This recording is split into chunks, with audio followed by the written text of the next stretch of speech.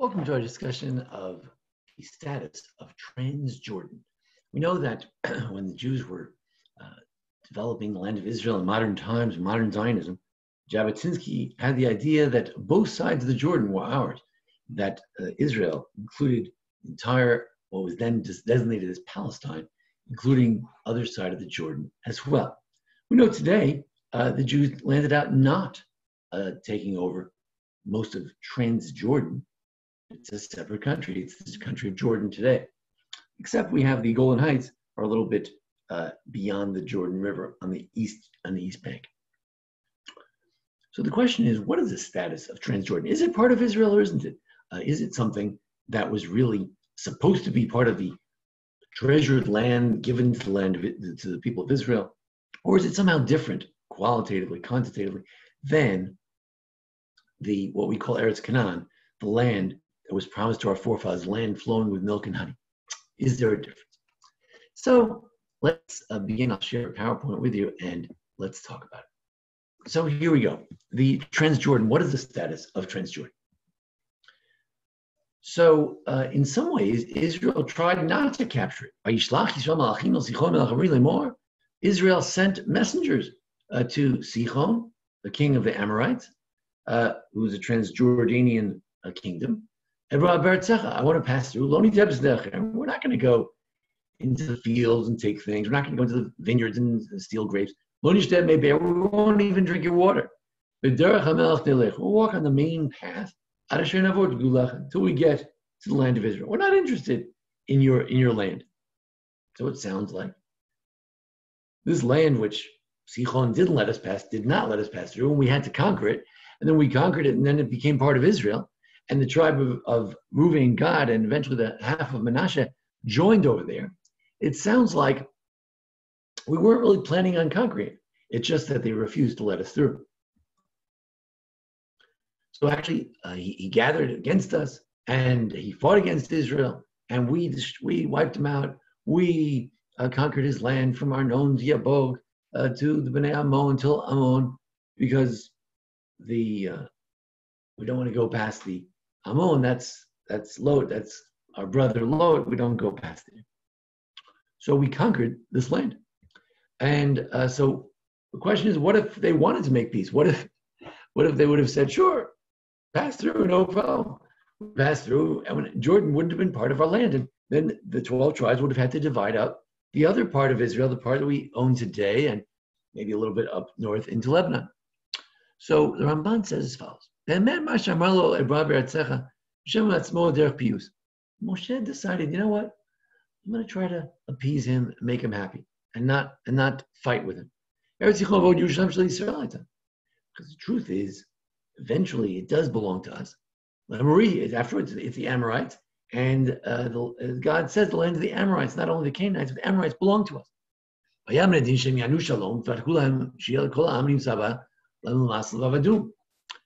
And the truth is, peace, it doesn't really mean peace in this context. It would mean that they would work for us and they would be subservient to us. But Moshe knew that they're not going to conquer everything now. Ultimately, there are 10 nations we're supposed to conquer: the Girgashi, the Yebusi, Hakanani, Akti, Amri, Vabisi, Vagirshi, and also the Girgashi. There's other Arodi. There are 10 nations in total. So we're only going to conquer 7 now. So what's the point of doing this one? Let's go to the other side of the Jordan. I'll conquer everything over there, and then everyone will live together. It'll be nice, be cozy there. After all, that's the good land, flowing with milk and honey. And after all, if Reuven and Gad and half of Manasseh had not requested to live there, we wouldn't have put them there. It would be just a land where these people would live. When God says, I'll give it to you, that's not the very identity. The Transjordan was not given to us. You took it yourselves. We decided to take it. Also, when the Mishnah speaks in Kalim about the 10 levels of holiness, Jordan, as we'll see later, the other side of the Jordan, Transjordan, is not part of that, because it's not worthy of having the Beit HaMikdash. The Beit HaMikdash could have been different places in modern day Israel, but it could not be in Transjordan. It's not worthy of the divine presence. And we'll see there's a verse to this effect as well in the book of Joshua. So now what happened? We did conquer Sichon, and we took those lands. We dwelt there, and we began to settle there. So we actually sent spies. We conquered certain areas, and then we went out, and Og came to attack us. So then we had to fight him, and God said, "Don't worry," and we indeed conquered him. But what if he didn't attack? So then maybe the Ramban might argue that we just would have passed through. We wouldn't have paid any attention to this. One day we would conquer it. The idea was first you conquer the main part of Israel, and then it's an expansion later on. You might conquer the other part. Now, after the tribes do make a deal that the Reuven God would go fight with the Jews in what we call Israel today, and then they would come back to Transjordan and settle there. So then Moshe says, "Okay, fine, I give it to you. You can have it." Moshe gave part of the Gilad to this person. Yair ben Menashe took some of the outer areas. They called them Chavod Yair. And Novach went, and he took some other cities at Canaan, and they called it Novach. So Moshe seems to give it to them. And the question is, what is the nature of this deal? Why does it have to be that Moshe and Reuven and God made the deal? That is, it says, if Reuven and God will come to fight over there in Israel, then they can have the Gilead, they can have Gilad on this side, on the Transjordan afterwards. But if not, then they have to dwell in Canaan. I think it's this idea that you have to first conquer the left bank, and when you conquer the left bank, then the sanctity of the east bank comes into play. For instance, the rabbis say that, let's say, did they have to bring tithing from the land of Reuven and Gad? No. First, they had to conquer the regular Israel proper, and then once they conquered that, then the sanctity button goes off in Transjordan, and it becomes holy only then. So that's why they can only conquer it, they can only really settle it once they've conquered the rest of Israel. It's an annex. The annex can't come before the land itself. It's an interesting question. If the Transjordan is part of Israel in any sort of way, then what was the big deal that Moshe was punished? He didn't go to take the Jews into Israel. What do you mean? He was in Israel. He conquered Sichon and Og. He did a great job. He conquered part of Israel, and Joshua conquered the other part. That's not the impression we get. We always say that Moshe didn't get into Israel, right? So why did he want to go there? What's going on? So after all, we know that Hashem says to Moshe and Aaron, you didn't believe in me, and you didn't show my faith to others, and you didn't sanctify my name. You're not going to bring them into the land which I gave them. So apparently this land is not given to them. The land where they are right now, which they already conquered, that's not the land that God gave us. And why did Moshe even think that he could even ask God to go to Israel? God told me he can't go to Israel. So then why did he ask in Deuteronomy? He said, oh, please, I want to go to the other side of the Jordan. Why? So Rashi says, well, after he subdued the land of Sichon and Og, he thought perhaps the vow that I should not enter the land was annulled, since this was part of the land of Canaan. So he thought, well, you said I wasn't coming to Israel, but I already conquered Sichon and Og, so I guess I did come to Israel. If I did come to Israel, then let me continue to be in Israel. So that's the question. So it seems that even Moshe was thinking that maybe I am in Israel already. If I'm already in Israel, then I can go to the other part of Israel. What's the answer? No. The part of Israel you're in, it doesn't count.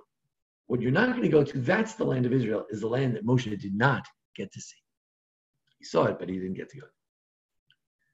Now, if Transjordan was part of Israel, then all the laws of tithing and gifts to the poor and gifts to the temple and the Kohanim, they would all apply in the Transjordan. So let's see. We look in the first chapter of Bikurim, the tractate Mishnah that talks about first fruits. It says, well, Elu Mavim V'Korim. These are people who could really bring the fruits properly in the full blast. You have to bring it during summer. It has to be from the 7 species that Israel is blessed with: wheat, barley, and also pomegranates and olives and dates and figs, the things that Israel is blessed with. They can be now Me'aver Yarden. However, when it comes to Transjordanian fruit, Rabbi Yossi Aglili says, he says, no. If it's from the Transjordan, you can't bring first fruits. Now, there's a certain holiness lacking. Even after they conquered Israel proper, the Transjordan lacks a certain holiness. So it's not Zavat Chalav Udvash. It's not flowing with milk and honey. How does he know that? It's interesting. We'll see later. Now, the commentary of Rav Ovadia bar Tanura, the famous commentary on the Mishnah, he says, the first opinion is you could bring fruits from the Transjordan. So Aglili disagrees. Even though it's not Zavat Chalav Udvash, everyone admits it's not described as flowing milk and honey. But Kadesh and Yidnakash Baruch Israel, since God gave it to Israel, we call it the land which the farmer says, thank you, God, for the land which you gave me. He did. Rabbi Yossi says no. We can't bring from Transjordan. Why? We'll find out later. However, we don't agree with Rabbi Yossi. So it seems that the class is over. We say that Ever Yarden, Transjordan is good enough for Bikurim. It's a holy land. Okay. But we're not quite done yet. If we look in Exodus, Hashem says to Moshe at the burning bush, he says, I'm going down to save them from the Egyptian hands and to take them from that land of Egypt, El Eretz Torah, a little beautiful land, Eretz Zavach Lav Udvash, a land flowing with milk and honey. He lists the 1, 2, 3, 4, 5, 6 nations. There are really 7, but he says he's taking them to this good land, and wherever they're going to be going, that's really the land flowing with milk and honey, not the Transjordan. It's the place where they're going to. That's flowing with milk and honey. That's the place of the Canaanites. You see, Fra on Leviticus talking about the Omer. Another mitzvah that we have to do is to wave the Omer on Pesach. So when you come to Israel, you have to do that law. When you come to Israel, what does that mean? The land. Maybe when the time they get to Transjordan, that's good enough. They should bring the Omer offering. No, says the Midrash, the Sifra. In the special land. What about Ammon and Moab? No, that's not your land altogether. The Ammonite and the Moabite lands, those are not ours altogether. So there is an idea that when you come to Israel, that does not mean when Moses went to Sichon and Og, Transjordan, that's not coming to Israel in terms of the kicking in all the laws of the holiness of the land of Israel. Is it holy like Israel? Well, it says there are 10 levels of sanctity. The land of Israel is holier than all other lands. What's the holiness?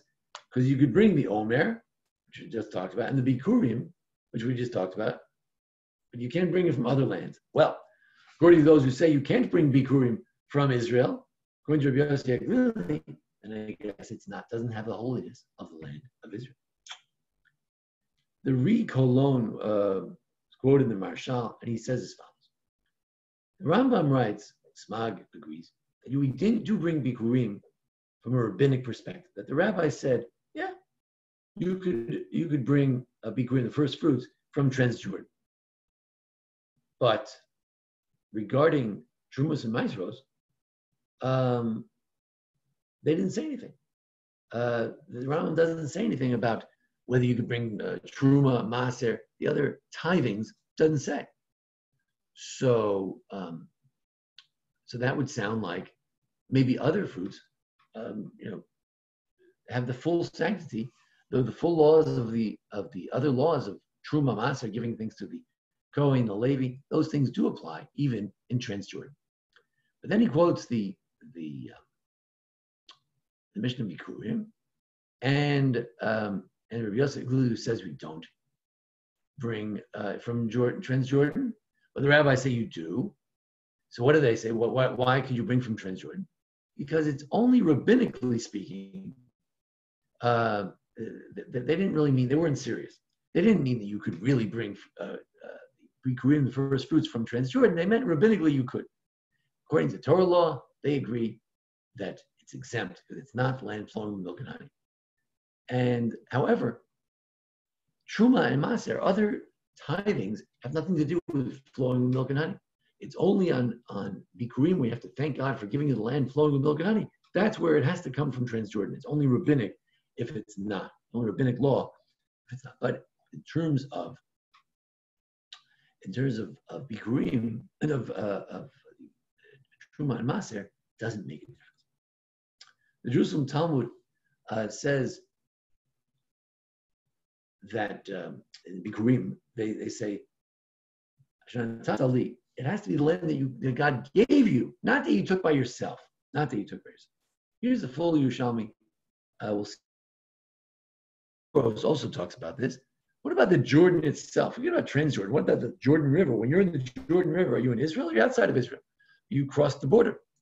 So, sure, Israel and Transjordan have different agreements about the Jordan River itself and who does it belong to. So they say it's an earlier debate between the rabbis. Tanaim. You're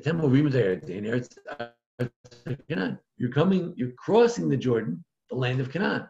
Eretz Canaan, below Eretz Canaan. First opinion is that when you get past the Jordan, then you're in Israel. But until then, you're not in Israel. It's not the land of Canaan, which, strangely enough, it's the land of Canaan that's holy. That's what Rabbi Yehuda ben Matera, Rabbi Shimon ben Yochai, famous Rabbi Shimon ben Yochai, he says, that the other side of the Jordan to east, just like the Jericho is part of the land of Israel, so too the Jordan is part of the land of Israel. So there's a debate about the Jordan, whether the Jordan is part of Israel or not.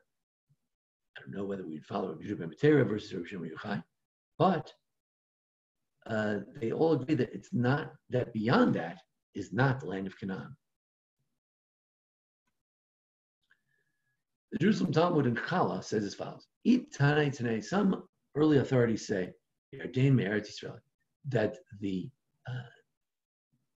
Jordan River, or perhaps it means the other side of the Jordan, is part of Israel, and some say it's not.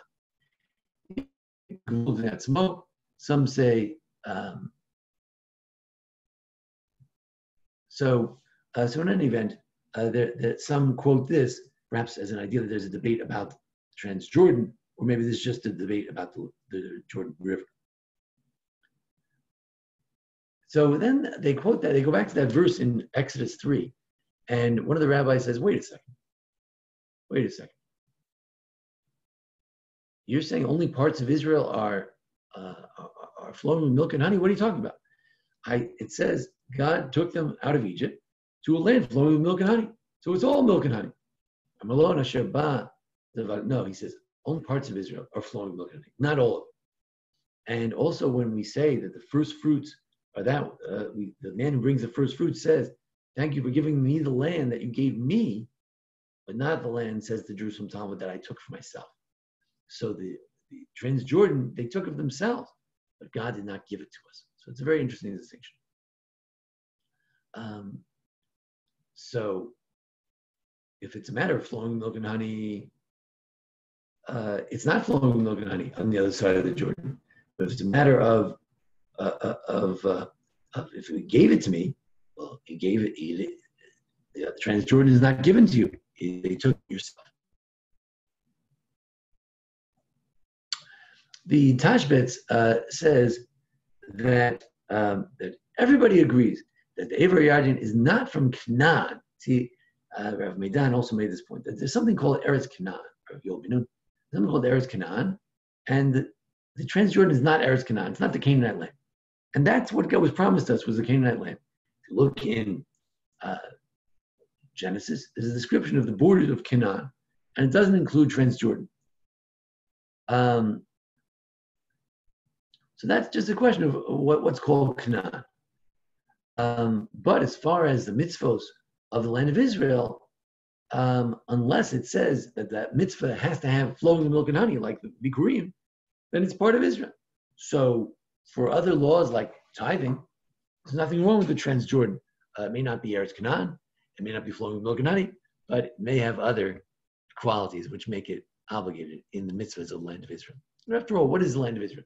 The land of Israel is a place that has extra mitzvahs. The question is, are all the mitzvahs applicable? If some of them are not applicable, maybe that shows less of a holiness. Now some counter indications that indeed the Transjordan is lacking quite a bit. Yaakov Ruveni is sort of a Kabbalistic sort of medieval compilation.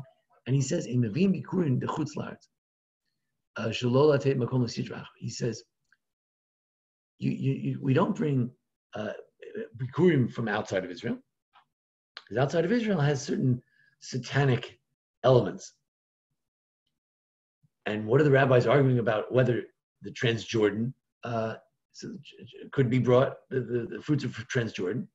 Because that's the question. It's not completely in the realm of the holy. It's a little bit in the realm of the satanic element. He says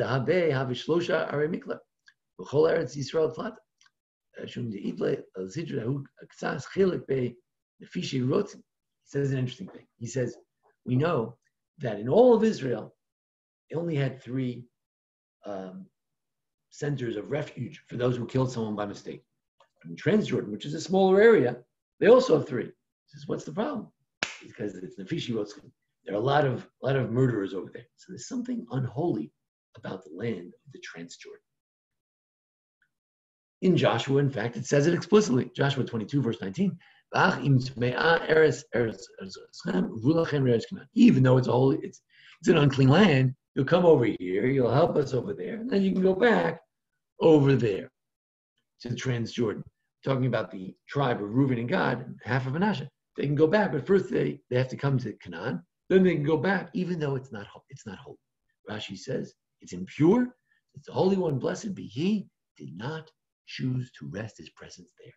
God did not choose to put His Shekhinah, His divine presence, in Transjordan. So some very serious damnations of the Transjordan land.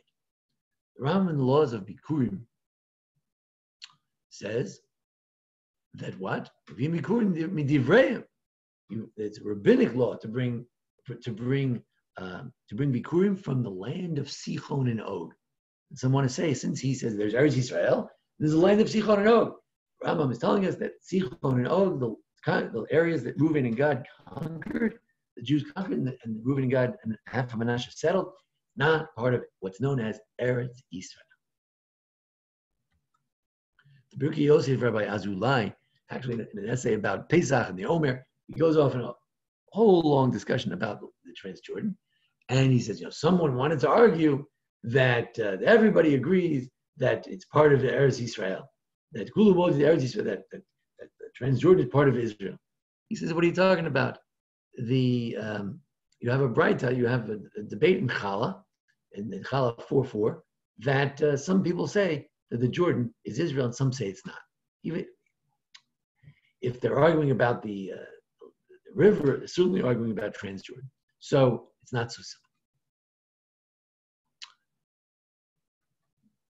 The Rambam in his commentary to the Mishnah in Bikurim says, according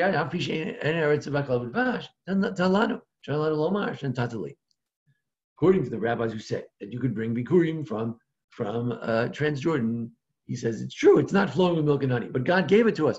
So you can say God gave it to us. Thank you, God, for the fruit that from the land that God gave us. And we don't agree with Rabbi Yossi. We don't think that the Transjordan is removed from this ability to say that God gave it to us. However, in the Jerusalem Talmud, we saw an opinion that God did not give it to us. We took it ourselves. But finally, Rav Kook has a very fascinating essay here, and I wanted to share that with you. It's from the Shmuot, Hariyah, Parshat Tazria. And it says that Reuven and God said, please don't take us over the Jordan.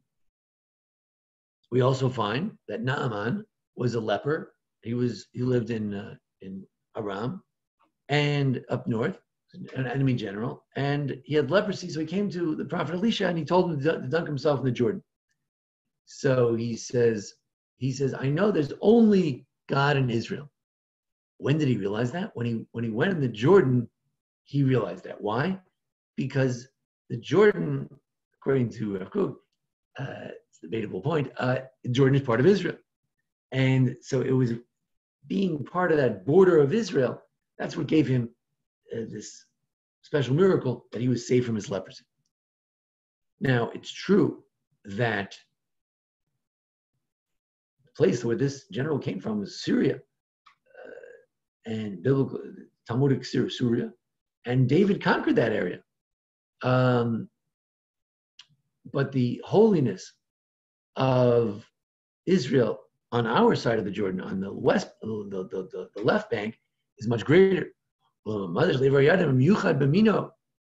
the standing and the status of the Transjordan is particularly unusual. After all, one day, the Israel will be like the whole world. I'm not sure what he means. Does he mean that the whole world will be like Israel, or Israel will be like the whole world? And Israel, even though we went into Golus, even though we're in exile, or we're living here in Memphis, a Jew has the holiness of the land of Israel. This is an idea that I was told by my father of blessed memory, that the Shetlach, when the Jews lived in sort of different little villages in Poland and Russia, so very often the Hasidic rabbis would come and say that they had the Kedusha Eretz Yisrael. People felt like they had the holiness of the land of Israel. Even Rav Kook, who's such a big Zionist, he says wherever a Jew is, he brings with him the holiness of Israel. Because we pray through Israel. I turn my face toward Jerusalem, toward east, and in that sense, I'm turning myself toward Israel. And so wherever I am, I'm connected to Israel. And therefore, we have this beautiful influence on wherever we live, that we give it some of the holiness of Israel. Where did this idea come from, mystically speaking? Where did this idea come from that you could bring part of the holiness of Israel to outside of Israel? Through the Evar Yarden. Evar Yarden, hamachaber eskudas Eretz Yisrael and chutz la'aretz. You see, there needed to be this middle ground between the holiness of Israel and the profanity of the land, the other lands of the world, the rest of the world. But what's the bridge between the two? Is the Evar Yarden. Evar Yarden shows that you can take a part that's, I don't know, was it supposed to be part of Israel? Wasn't it supposed to be part of Israel? We don't know. And you could bridge the gap between the holiness, the holy and the unholy. This middle ground of the Transjordan between Israel and outside of Israel is bridged by this area. Elisha told him, go in the Jordan, because the Jordan will connect you with the holiness of the land of Israel, and you'll be able to take it with you outside of Israel. So too, that every Jew has an ability to bring their holiness, their ideas, our values, our ideals, the Abrahamic ideas, to the rest of the world. It's all because of this. This was the beginning where Transjordan was transformed into Israel. That gave a possibility that all the world could be given the holiness of Israel. And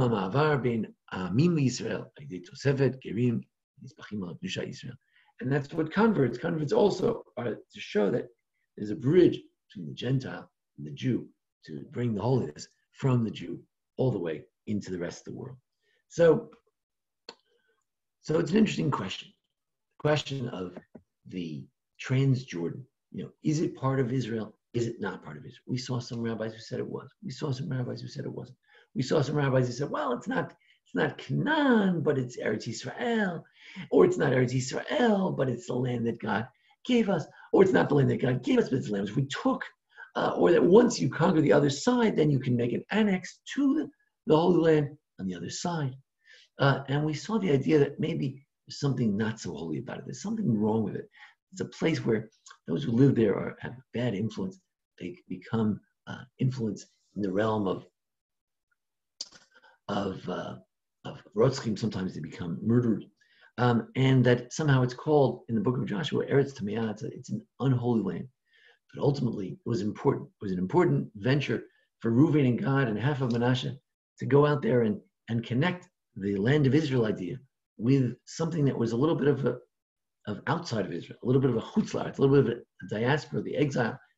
And by connecting the two, it gave hope to the rest of the world that we could bring this radiant Kedusha from the land of Israel, and it could migrate and influence all over the world. So this is the idea of Transjordan. This is the idea of a bridge between the holiness of the land of Israel and the rest of the world. Let us hope that we can bring this Transjordanian holiness, that middle kind of holiness, with us wherever we go, and that through that we can indeed sanctify everything around us. So that ultimately, Malar Deas Hashem says in Isaiah, one day, all the world will be filled with the knowledge of God. Thank you for joining us here at the Anshei Sphard-Beth congregation for a discussion of the Ivar Yarding, the Transjordan. Join us each week for a discussion of the Parsha and the various holidays. And thanks to Jason Lefkowitz, who always records for us. Thank you.